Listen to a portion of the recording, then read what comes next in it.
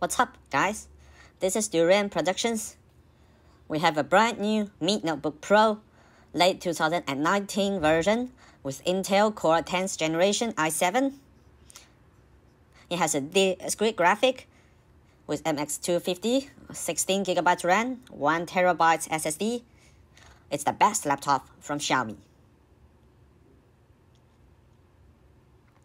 Let us open it.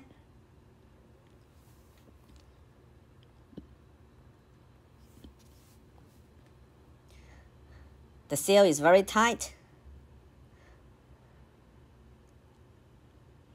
The laptop is wrapped properly by phones.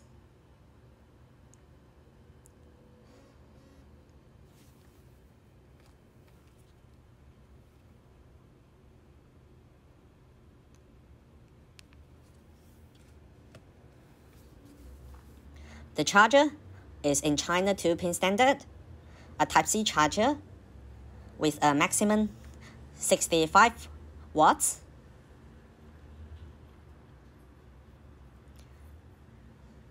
The cable is a Type-C cable. Looks very similar to Apple style.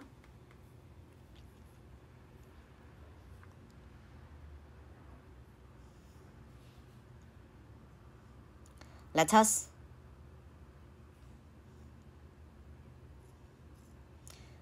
remove the plastic seal. It's very heavy, 2 kilograms.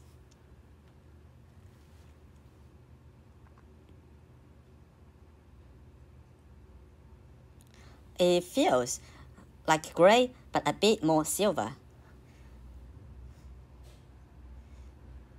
The craft shape is a bit strange. You'll find that the A side extrudes out a bit.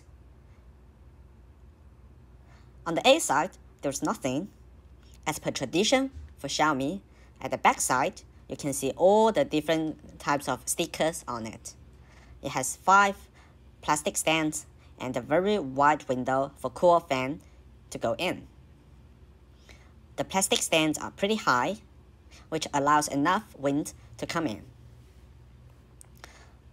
On the left and right side, there are pretty 2 small speakers. At the back side, there should be a port for the wind to come out. On the left side, there are 2 Type-C ports, 1 micro SD card reader. On the other side, there is an HDMI port, 2 Type-A port, and 1 earphone jack.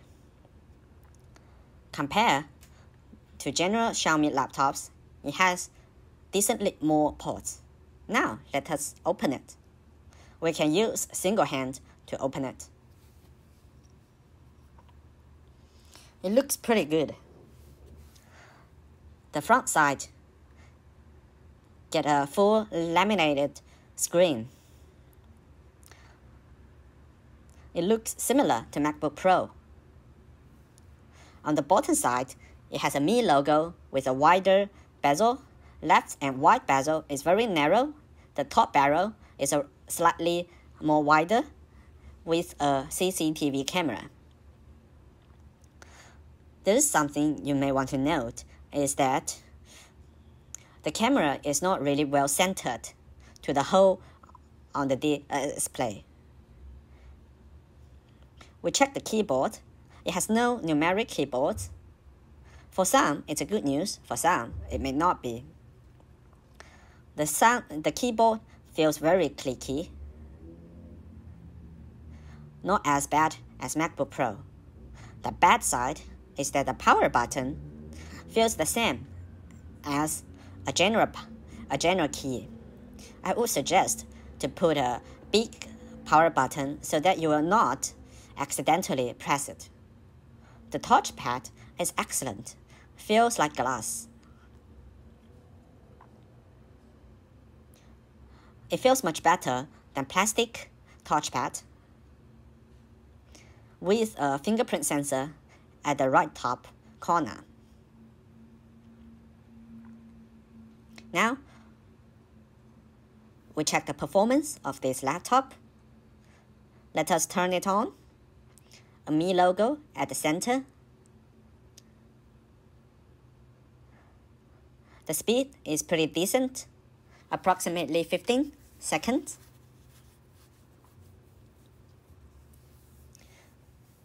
Generally, daily work feels extremely smooth, thanks to the great CPU and GPU.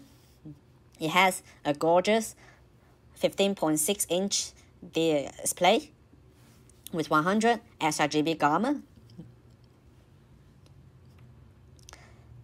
Let us try to log into Xiaomi Notebook Pro official website to see if it can web browsing properly.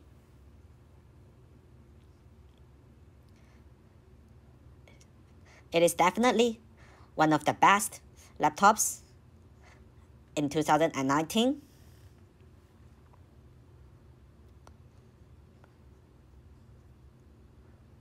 Everything is so smooth, especially when I'm using the touchpad. It's not just smooth, but silky.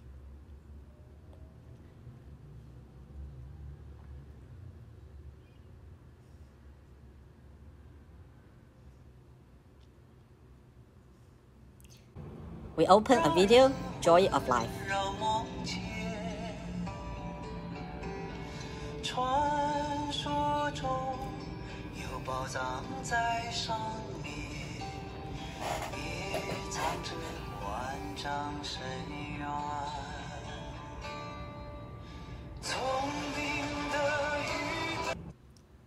The sound quality is excellent.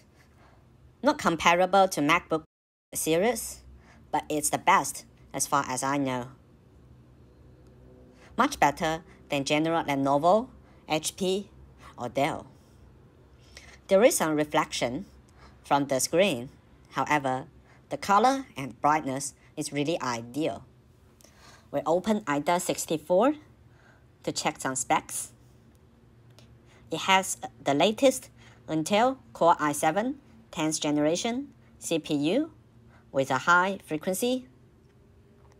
It comes with a 62 watt-hours battery, although designed to be 60.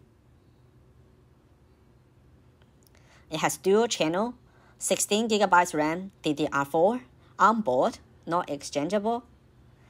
It has a strange display. We cannot find any information. Anyway, it looks excellent. The solid-state drive is from Intel. It's an Intel 660p QLC. It's a cheap one.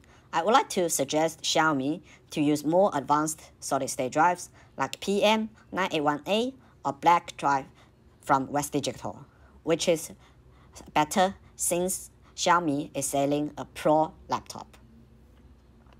The Wi-Fi is from Intel AC9560. It's very quick and will not be as slow as the crap brand from Realtek.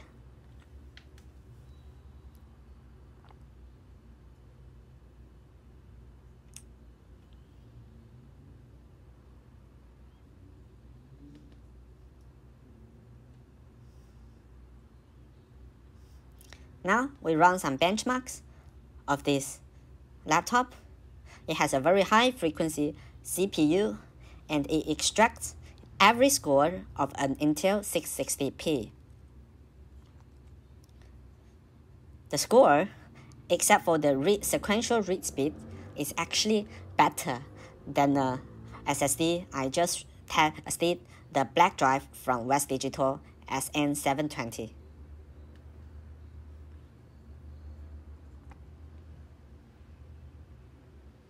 Actually, if Xiaomi can swap to a Samsung one, it could be even better. In Cinebench R15, the CPU only has 580 PCB. This is very low. Generally, this Intel Core i7 10th generation CPU can give you a 750 plus score with ease. This shows that this Xiaomi laptop has some problems to support the CPU with enough power. This is not very suitable for Xiaomi to call this a Pro version, since Pro version you should expect better than general laptops. After some general specs, we go to basic stability test of CPU itself.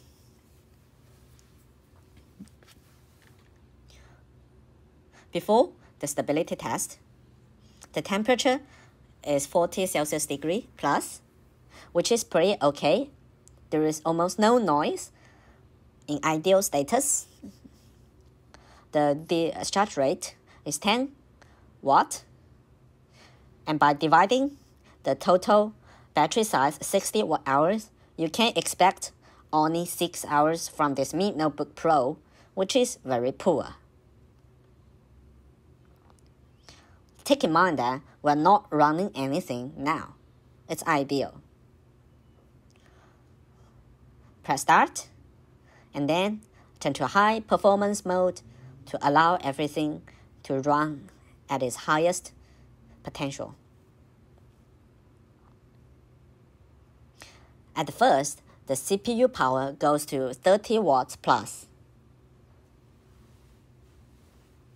However, this power consumption goes down extremely quickly after 10 seconds, and then just 2.3 gigahertz.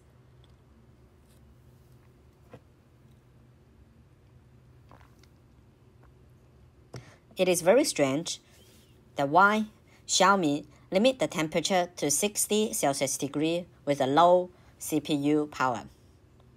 After 2 minutes, everything didn't change. This shows that Xiaomi didn't want you to use any power of the CPU from this Pro laptop. I was just thinking, did I do something wrong since I do not plug in the power? Do they want me to feel comfortable? Okay, if I were wrong, let me plug in the power and see if I were wrong. Unfortunately, nothing changed, even after we restart the stability test. The power consumption is also limited to 15 watts with a 2.3 gigahertz frequency. Now, you can see that the i7 processor is far worse than Core i3. It is basically the rubbish in the rubbish for 2019. Do not buy this laptop for any heavy work. We now go to test both CPU and GPU stability. We open hardware info so we can check the frequency of GPU.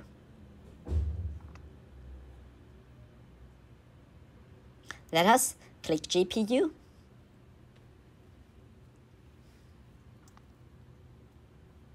Bear in mind that we have the socket plugged in.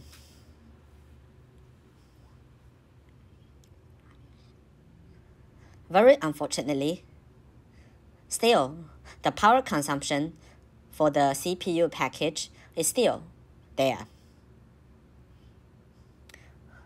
The CPU frequency is limited to just 1.4 gigahertz, with quite some power given to the internal integrated GPU.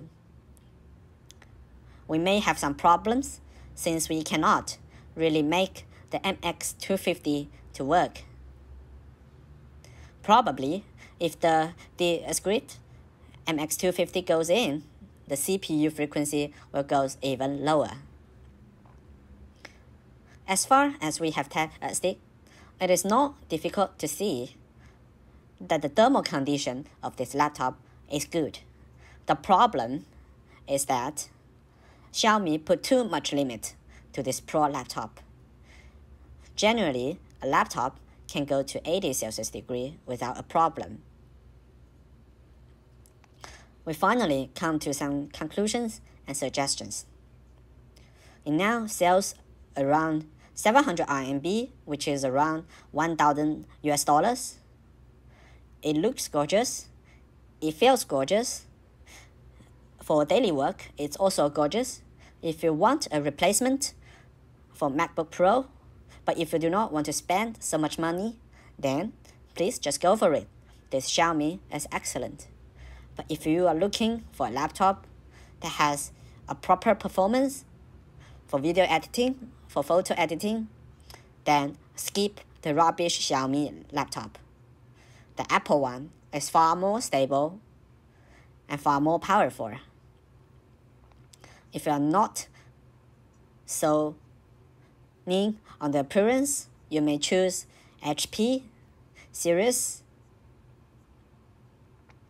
The good side about HP laptops is that it employs 2 expandable RAM slots and an additional 2.5-inch bay for additional hard drive.